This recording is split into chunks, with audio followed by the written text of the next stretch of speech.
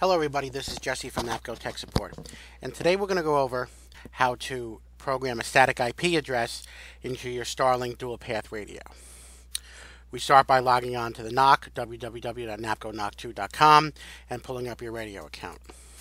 We will then click on the Communications Cell and/or IP tab, click Edit, change the drop down from DHCP to static, and this is where we'd have to enter in our static IP address, our subnet, and our gateway provided by the IT professional of the company you're installing it for.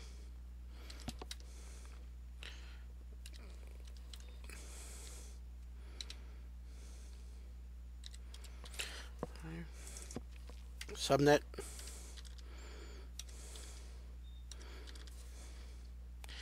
and the gateway. Once all the information has been entered in, click the Save button and accept, and the changes will be downloaded to the radio, and now your StarLink Dual Path radio has a static IP address. Now, just to review, we went over how to program a static IP address into a StarLink Dual Path radio for IP path reporting. And as always, for more information, you can visit us on the web at tech.napcosecurity.com. Thank you all for watching.